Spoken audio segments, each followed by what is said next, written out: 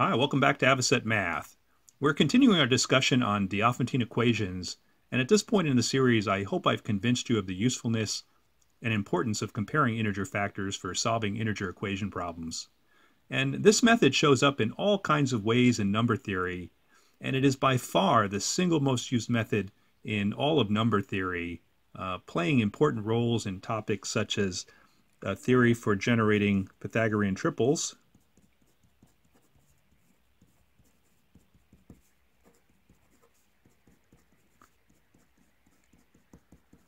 these are number sets such as 3, 4, 5, 5, 12, 13, and many more. Probably familiar with those. The comparing of integer factors also plays a key role in establishing the existence of irrational numbers.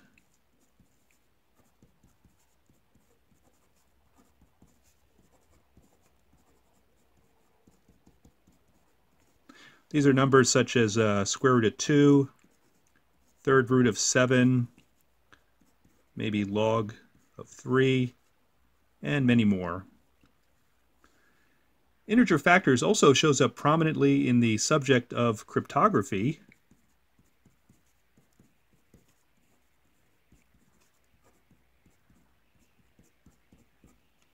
One of the more popular methods of encrypting messages involves prime numbers, and that particular method often shows up in our web browsing on secure sites. It's often the S in the HTTPS of some of the secure websites that we visit, such as banking institutions and the like. And the last topic I'd like to mention is Gödel's Incompleteness theorem.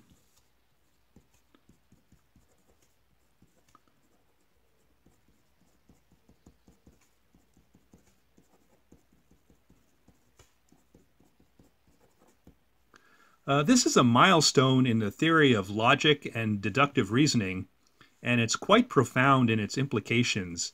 And this theorem is built almost entirely using concepts of prime factorization. So I encourage you to Google this and poke into that. So at this point I want to talk about the math underpinnings for comparing integer factors.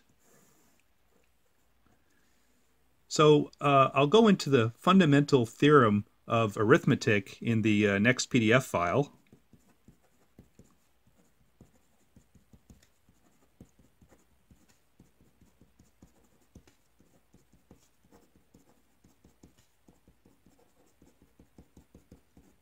Now, you've probably heard of this before, and you've probably seen it before, but you may not have appreciated all the ways this key result shows up in number theory and AMC problem solving. You really need to see it in action a few times to appreciate it and use it effectively.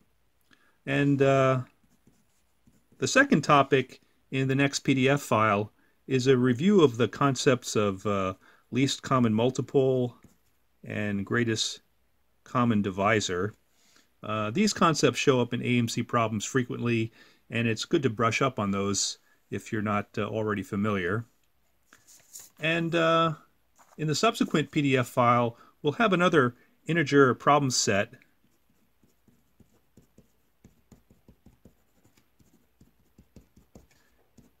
involving integer factor questions from the AMC.